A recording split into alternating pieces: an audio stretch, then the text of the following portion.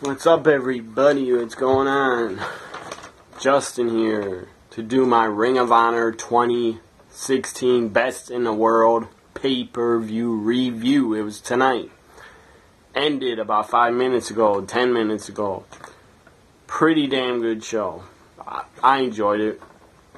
If I give it a rating, 1 to 10, I'd say it's about a 7.5. Pretty damn good show.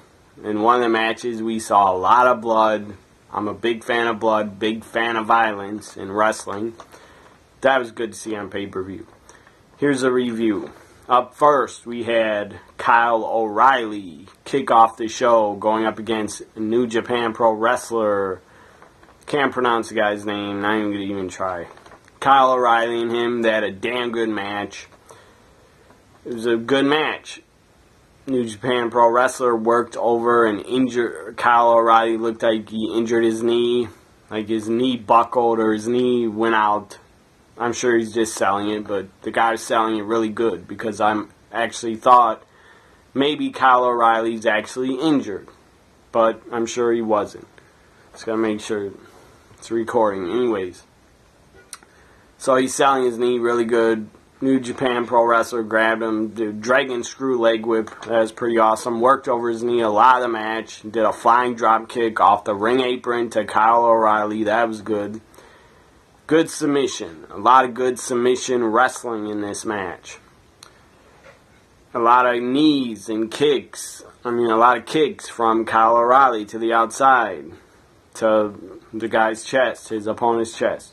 Finish was Kyle O'Reilly was hitting a lot of knees. His knees were worked over, but the finish was brain buster. But then it's kicked out. Kyle O'Reilly hit a brain buster, he kicked out, and then right after he kicked out, he jumped over, grabbed the arm, and locked on the arm bar. I believe it's his finisher. So Kyle O'Reilly wins. New Japan Pro Wrestler taps out. Kyle O'Reilly gets a good victory for him. Up next, we had match number 2, which was ACH against Silas Young, the real man. That's what he calls himself. Silas Young, I believe, is actually from my hometown of Milwaukee. But I'm not a fan of his anyways. Silas Young, ACH had a pretty good match. It was pretty short. Silas Young worked over ACH's back throughout the match. ACH did great selling. And ACH wins by hitting the 450 splash. I guess they called it the Midnight Star. That was the name of his 450 splash. But basically it was a 450. ACH wins. Good victory for him. Up next we had Roderick Strong in probably his final Ring of Honor pay-per-view because Roderick Strong, it's been reported, it's even been reported on ROH Wrestling.com that Roderick Strong is leaving Ring of Honor after tomorrow night's show.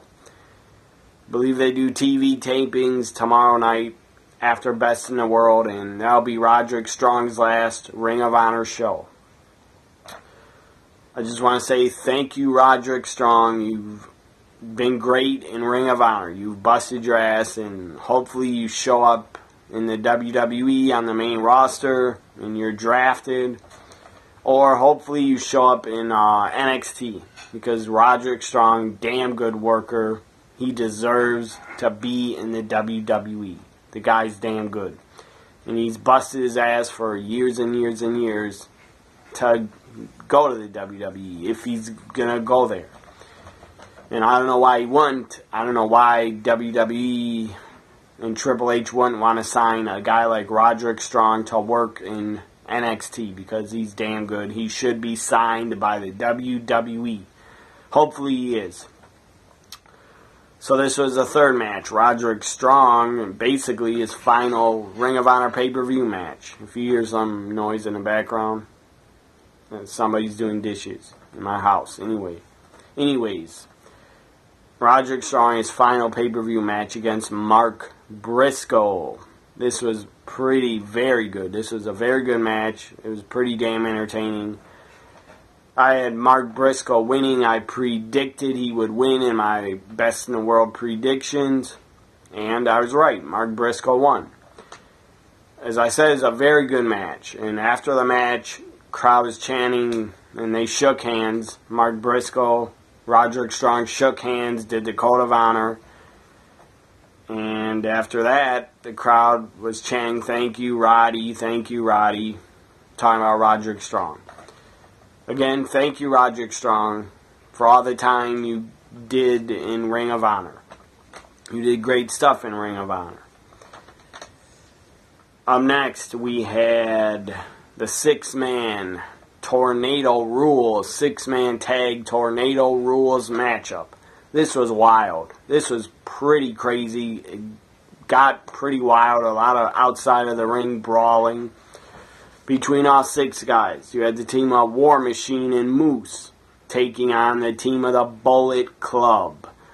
The Young Bucks and Adam Cole, baby. Adam Cole. So the Bullet Club against War Machine and Moose.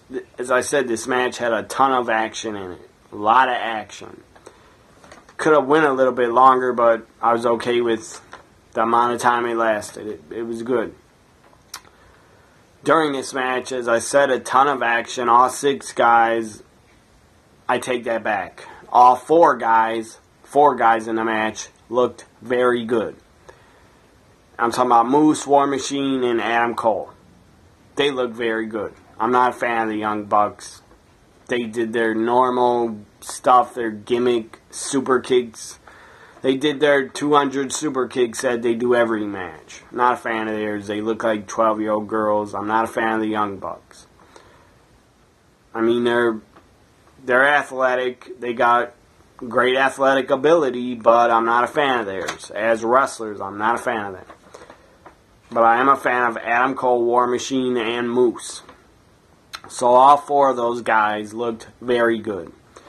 And talking about, during the match, you had, this was pretty funny, you had Bullet Club. The Young Bucks were doing this to Moose, saying "suck it," and then the crowd had to repeat "suck it." I wonder who they stole that from. Just, they stole it from somebody that, was in the WWF during the Attitude Era. So they were saying "suck it," and then Adam Cole, when he punched Moose, he put his hands up and say, "Adam Cole, baby." That was pretty good. That was funny shit.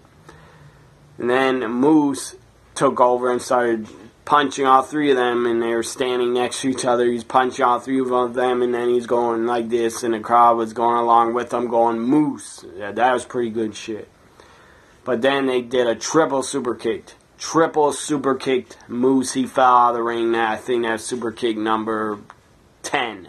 I don't know. I lost count. There were a lot of super kicks in this match. Probably close to 30. I didn't count. I'm not joking. There were probably close to at least 20 super kicks, which is pretty ridiculous because we had a lot of triple super kicks. Also, during this match, you had Hansen. The guy hit a moonsault. He's like over 300 pounds. Or at least 280. Hansen of War Machine hit a moonsault, and when he was going down to the mat, he was super kicked in the stomach by the Young Bucks. That was pretty insane. That didn't look very safe. Because if Moose would have got kicked in the face, the guy could have landed on his head or something. But good thing the Young Bucks protected him and kicked him in the stomach so Hansen did not get injured and land on his head after the moonsault. That's damn impressive. A big guy like Hansen pulling off a moonsault. That's damn impressive. So the finish was Bullet Club wins. And what was good about this match also, and what was entertaining, was Matt Taven, formerly of the Kingdom. Matt Taven, he's out with a knee injury. I believe he's rehabbing his knee injury. Anyways, Matt Taven was on commentary, and he was damn good on commentary. He was ripping the Young Bucks. It was funny as hell. He kept ripping them. So Matt Taven on commentary, that was fucking great. That was great to hear and great to listen to and damn entertaining. Bullet Club wins a tornado 6-man tag. It was action-packed. But I'm not a fan of all the super kicks. Enough already. That's just high spot. The Young Bucks are the high spot fest. That's all they are. Up next, we had match number 5 was, what was it? Match number 5 was for the Ring of Honor Tag Team titles. Ring of Honor Tag Team titles. On the line, The Addiction, Frankie Kazarian, Christopher Daniels defending the tag titles up against the Motor City Machine Guns. This was going to be a damn good tag team match because both of these teams know each other very well. They worked in TNA against each other a lot of times. I think they had tag matches together in TNA. If they didn't, they worked against each other in singles. So Motor City Machine Guns, Daniels, and Kazarian, they were in TNA. They know each other very well. They have great chemistry in the ring together. This was a great tag title match. Pretty damn good. Wasn't the match of the show, but it was good. It was entertaining. The crowd was pretty soft. I mean, I'm talking about soft. S-A-W-F-T. They were soft. The crowd was soft for this tag match. They weren't hyped. They weren't even loud. They were quiet. They were like sitting on their hands. I don't know what was wrong with the crowd, but they were weak during the tag title match. The crowd was very weak. I don't know what's up with them, but whatever. The Addiction wins and retains the Ring of Honor tag titles. I'm glad the Addiction retained. Also glad that the main event, Ring of Honor World Champion, also retained. Happy about that. Up next we had the Fight Without Honor match.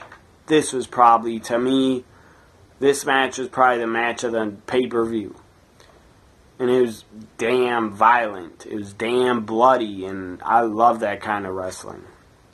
I'm not a fan of garbage wrestling like CZW used to do, where I don't know if they do it anymore. I don't care if they do it anymore. But when CZW used to pull out freaking weed whackers, I'm talking about those things you cut grass with. They got motors on them. They pull out weed whackers and cut each other in the arms with them. It was ridiculous, and then blood be squirting out the guy's arms. It was that's too much for me. If you're talking about hardcore wrestling with blood and guts and violence, ECW did it right.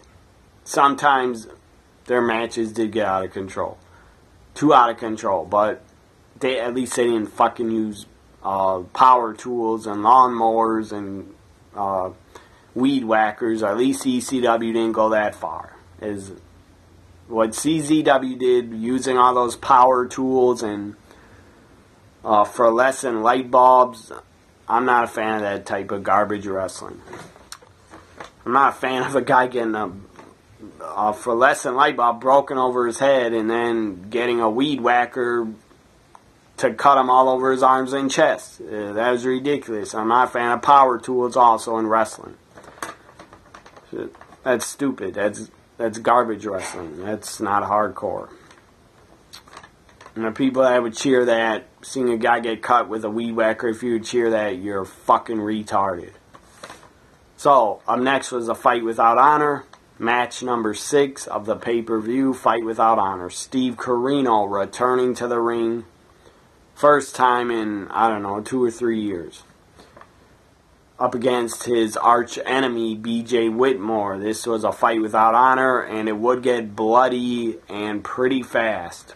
Steve Corino comes out, has a white shirt on, white pants, and he takes, I believe he had a hood on, takes his hood off and shows he bleached his hair again, like he had it bleached in ECW. And he looked more blonde and yellow than bleach, but I think it was, I don't know what it was. Maybe it was just blonde, or whatever.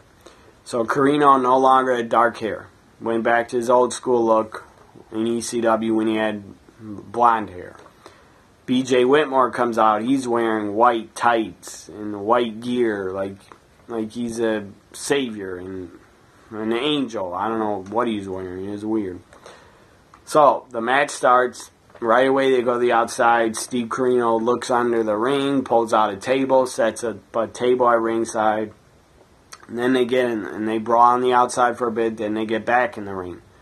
They threw a whole bunch of chairs in the ring, so chairs were laying in the ring. Then Steve Corino gets punched right in the forehead, like right about here. Gets punched really hard, a stiff punch.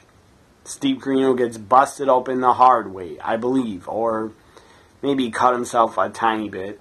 So when BJ Whitmore connected, the blood just started coming down his face, and the blood started flowing and coming out of his head like a faucet. I mean, it wasn't dripping like spraying out of his head, but it wasn't as bad as Eddie Guerrero at Judgment Day 05. He got busted open and bled way too much. He cut himself way too deep. Corino cut himself, or maybe got busted open the hard way, but there was a lot of blood covering Corino's entire face. So he probably did bleed a little bit. But it was controlled. At least it wasn't squirting and dripping out of his head like it was to Eddie Guerrero at Judgment Day 04. If you didn't see Judgment Day 04, well, watch it. If you have the network, watch it and see how badly Eddie Guerrero bled. He bled a lot. I've never seen any other wrestler in my history of watching wrestling. I've never seen anybody else bleed that much. And I saw Eddie Guerrero bleed that night at Judgment Day 04. So, Corino gets busted open the hard way and probably did blade also. If you don't know what blading is, they hold a little razor blade, probably hide it under their tape on their hands, and they just do this. You don't got to do a long cut, just do a tiny little cut and your blood will flow. So, Corino's bleeding a lot. I mean, he was bleeding a hell of a lot. Like, back in his ECW days. He was bleeding a lot. And then, BJ Whitmore, here's a couple of things that happened in the matches that I'm going to read now. Corino, as I said, got busted open the hard way. And BJ Whitmore set up a table in the corner of the ring, tried to do a T-bone suplex. Some type of suplex. To me, it looked like it was a T-bone Tazplex that Taz used to throw in ECW. Anyways, a T-bone suplex, tries to suplex Corino through the table in the corner, but the table the first time, Corino just went up against the table. It did not break. I don't know why it didn't break. I'm sure it was a gimmick table, but it didn't want to break. So then BJ Whitmore again does the suplex, and then finally the table breaks the second time. I'm sure Corino wasn't happy that it didn't break the first time because he had to go through it again. So then it breaks finally. That was a cool spot. And then BJ Whitmore turned his back. Corino somehow got a beer bottle. He got an empty beer bottle. BJ Whitmore turns around. And before Corino was busted open, BJ Whitmore, he put his hands down. He was trying to block. Corino had a chair up like this, and Corino could have cracked him on the top of his head, but wrestlers who really shouldn't take chair shots to the head anymore because we're in 2016. So, BJ Whitmore puts his hands down because he realizes Corino is not hitting him on the head with the chair. And then Whitmore goes like this to Corino, and Corino drops the chair and slaps him across the face. After that, Corino had the beer bottle. BJ Whitmore turns around, bam, smashes a beer bottle on Whitmore's bald head. And of course, I don't know if it's a gimmick bottle, but it looked real as hell. I mean, how it broke, it was probably glass. I don't know if it's a real bottle or not, but it looked damn real when it broke. So the beer bottle breaks over his head. BJ Whitmore goes down. Of course, he probably bladed. He's busted open badly. He is bleeding profusely, bleeding like a stuffed pig, getting cut. Corino's also busted open and bleeding like a stuffed pig. So they're both bloodied and beaten and battered and bruised. And this match was brutal, it was violent, and it was damn bloody, and I loved it. So, after that, the crowd is chanting, "This is awesome." They start chanting, "This is awesome," after, I believe, BJ got the beer bottle broken over his head. And then Carino pulls out of the doctor's bag. A doctor came down the ringside. He pulls out of his bag a pair of scissors. And then he throws it down. Carino wasn't going to use his scissors. Then he pulls out a bottle of rubbing alcohol. He pulls out a bottle of rubbing alcohol. I'm sure there was water in it, but still, it was pretty cool. I mean, people watch wrestling it's like a movie. You don't want to think, oh, that's water, that's not rubbing alcohol. You want to think it's rubbing alcohol. So he has a bottle of rubbing alcohol. BJ Whitmore sitting on his ass in the ring. Carino opens it, pours some of it, and it falls on BJ Whitmore's head. He rolls around selling it like it burned like hell. That was pretty damn awesome. Pretty awesome spot. Never seen another wrestler bring out rubbing alcohol and pour it on his opponent's bloody head. If somebody did do that, I'm sure it burned like hell. So Whitmore's bleeding a lot and gets rubbing alcohol poured on top of his head. It was a sick spot, but I loved it. Fans start chanting again, "This is awesome." And they're chanting probably, "Holy shit, this is awesome." Chants like that. Then Carino gets a whole bunch of coins. I don't know if they're quarters, but he starts filling up his sock, or somebody's sock. He starts filling up a sock of coins so he could crack BJ Whitmore with it.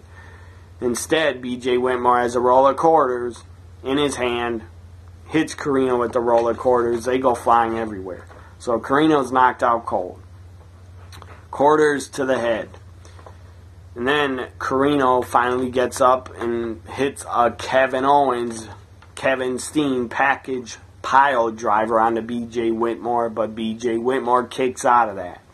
Then they're both laid out in the ring. They're not moving. They're both laid out. They are both beaten, battered, bruised, and bloody. And then the lights go out. And I didn't think the generator blew out. I thought, well, somebody's coming out. The lights come back on. A guy is standing in the middle of the ring with a purple robe on, with a big hood over his head, so you couldn't see who it was. Takes the hood off. It's Kevin Sullivan. Wrestling legend Kevin Sullivan. The Taskmaster. I'm not going to bring up the Dungeon of Doom because that was god-awful, but the Taskmaster, Kevin Sullivan, the devil himself, appears at Ring of Honor Best in the World. It was pretty awesome to see him appear. And then after he took his hood off, he had a spike. And then he looks at BJ Whitmore like he's going to spike him. Looks at Steve Carino. They're on their knees by the side of Kevin Sullivan. He's in the middle of them. Instead, Kevin Sullivan looks at Carino. Bam! Hits him with a spike. Spike to the head. Carino's knocked out cold. And then 1, 2, 3, BJ Whitmore covers him and gets the victory in a fight without honor match. Also, a spot I didn't mention, something that happened. After he broke the beer bottle, Carino was holding onto it. And the sharp edges, and he started sticking in BJ Whitmore's head like this. And digging away on his head. That was pretty awesome. That was sick, but it was awesome. I loved it. So, when a feud comes to the finish, the matches should have blood in them and should be very violent. That's just my opinion. I'm a fan of violence in wrestling, and I do miss it, especially in WWE. So, that fight without honor match, it was damn good. Probably the match of the pay-per-view. Next we had the TV title, Ring of Honor TV Championship on the line was next. Bobby Fish, the Ring of Honor TV champ, defending against Dalton Castle for the TV title. This was pretty good. Dalton Castle showed a lot of heart, put up a good fight, but Bobby Fish wins and retains the TV title. I shouldn't have predicted that Dalton Castle was going to win. I don't know what I was thinking, because it was pretty clear that Bobby Fish was going to retain here. And he did retain. But Dalton Castle, the guy, put up a pretty damn good fight. So up next we had the main event. Jay Lethal defending. And so far the tag champs retained, and so far the World TV Champion retained. Final title match of the pay-per-view. Jay Lethal defending the Ring of Honor World title against Jay Briscoe. They main evented Best in the World 2015, which was a damn good match. And Jay Lethal won the world title 1 year ago. 1 year ago, Jay Lethal won the world title. He's been the World Heavyweight Champion in Ring of Honor for 1 full year. Congrats to Jay Lethal. The guy's entertaining as hell. He's damn good on the mic. He's damn good in the ring. He's great. He's a great world champion. In my opinion, he's one of the best world champions in wrestling today. So, Lethal, Jay Briscoe, rematch. Lethal versus Briscoe 2 rematch, 1 year in the making. So it was good. It was very good. Damn good main event. I'd say it was the second best match of the night, in my opinion. This was pretty damn good. And the pay-per-view opened with Jay Lethal and Jay Briscoe video package where they were cutting promos against each other. And they were yelling, "I am the best in the world," and "I'm the best in the world," and stuff like that. It was a good video package to open Best in the World. Some of the spots that happened in this match, and before the main event, I almost forgot to mention. The All Night Express comes out. Rep Titus, Caprice Coleman, and what's his name? Kenny King. Caprice Coleman's dressed up like a minister or a preacher. He's dressed up like a preacher, minister type gimmick. The Cabinet, they're calling themselves The Cabinet. They cut a promo for about over 5 minutes. Talking, and the crowd didn't enjoy it. Because this was right before the main event. The crowd was restless. They were probably blown up and tired and wanted to go home. So the crowd started chanting, "This is boring, this is boring." And I agree, it was pretty boring. Anyways, the Cabinet talks and says that they are now known as the Cabinet. And they even brought up Kurt Angle and said he put out a shirt saying "Make Wrestling Great Again." And that Kurt Angle could join them in the Cabinet anytime he wants. Maybe that's a tease that Kurt Angle might work in Ring of Honor sometime this year. I don't know. Supposedly, WWE and our reports are Kurt Angle will not be returning to the WWE for the draft or the brand split. I don't believe that, because Triple H said that WWE did not even have Samoa Joe on their radar. That they weren't looking to sign Samoa Joe at all. And what do? A couple months later, a month later, they signed Samoa Joe and brought him into NXT. So don't believe the rumors. I don't believe that Kurt Angle's not coming back to WWE. Why wouldn't he come back? To accept the Hall of Fame induction and a couple more matches and to help American Alpha. I mean, I don't know why WWE wouldn't contact Kurt Angle to return and do a couple matches and then go in the Hall of Fame. Why wouldn't they? They should. Because Kurt Angle belongs in the WWE Hall of Fame. And he also deserves to be back in the WWE. The guy busted his ass, broke his neck, had 3 neck surgeries when he was in the WWE, so he could keep wrestling for you guys. But maybe Kurt Angle will show up in Ring of Honor before WWE. I don't know. But don't believe that rumor. just because Dave Mez, whatever the guy's name is. Dave Mez, I don't remember who cares who he is? You know who he is, a wrestling journalist. He said Kurt Angle will not be coming back to WWE. I don't believe it until the draft is over, and if it's SummerSlam time and Kurt Angle doesn't return at SummerSlam, then I'll believe he's not coming back. But till then, I don't believe it. So the cabinet is done, and they reminded me of the New Day, how they were cutting their promo. I don't know why. The cabinet just reminded me of the New Day. New Day is way more, 100 times better and way more entertaining.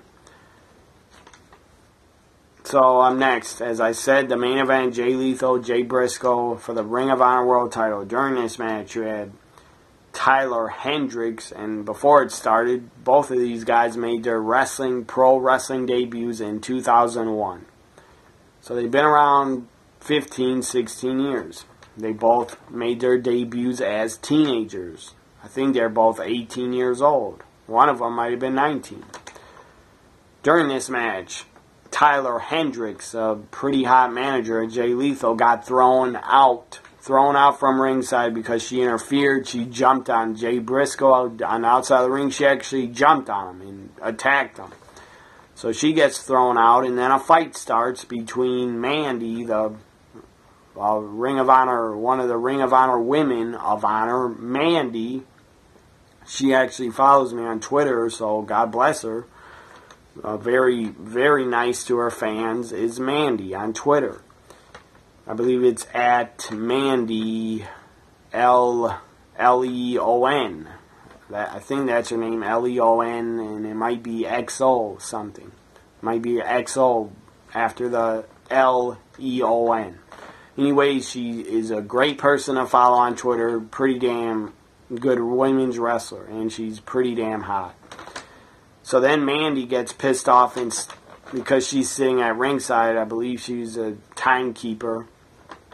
She's sitting at the ringside table the entire show, I believe. So Mandy gets up and tries to run at Tyler Hendricks and attack her, and basically to try to show her to get the fuck out of here and leave ringside. So Mandy wanted to fight Taylor Hendricks. That was pretty awesome. And then the crowd started marking out and started popping for that. And then Mandy sat back down and the match continued. Jay Briscoe during this hit a lethal injection on Jay Lethal. And then he hit a Jay Driller after the lethal injection by Jay Briscoe. After the lethal injection by Jay Briscoe, then he hit a Jay Driller, and that was epic. 2 finishers within like 10 seconds, and then 1, 2 lethal kicks out of that. Damn impressive. Jay Lethal kicked out of a lethal injection and a Jay Driller. Then the finish was Lethal on the top rope. Jay Briscoe fighting on the top rope. Jay Lethal hits off the top rope, hits a lethal injection. And then after that lethal injection, he gets up on his feet, does a springboard handstand, springboard off the ropes into another lethal injection to Jay Briscoe. So Briscoe took 2 of them. One off the top rope and then another lethal injection in the ring. Then after that, it was over. 1, 2, 3. Jay Lethal wins and retains a Ring of Honor World Heavyweight Championship. It was a damn good main event. And at the end, both guys shake hands, showing each other respect. They had a great match. They put on a great performance. They had great chemistry. The main event was pretty damn good. It was nice to see them shake hands and do the Code of Honor at the end of it. And then the pay-per-view went off the air and ended. I will stick and stand by that the match of the night was Steve Corino versus BJ Whitmore because of the violence and all the blood. I really enjoyed that. Second match of the night was the main event. Lethal versus Briscoe 2. I would like to see a Lethal versus Briscoe 3. Why not? at the next pay-per-view have Lethal versus Briscoe 3. I would really enjoy it. Tonight, Best in the World 2016, pretty damn good pay-per-view. I give it 7.5. Follow me on Twitter at TNA Guy, also at NXT WWE Guy. I don't tweet much from at NXT WWE Guy, but it's still my other Twitter account, so follow me there. Also, subscribe to my YouTube channel. Subscribe to my channel. If you got any friends that are big wrestling fans, big Ring of Honor fans, tell them to subscribe to my YouTube channel. I'd really appreciate it. Subscribe to my channel. Do it now. If you do it already, thank you very much. I really appreciate it. If you follow me on Twitter already, I really appreciate it. So I hope you enjoyed my Ring of Honor Best in the World 2016 review. The show was pretty damn good. And it was worth my money that I put down to order it. Bye for now, everybody.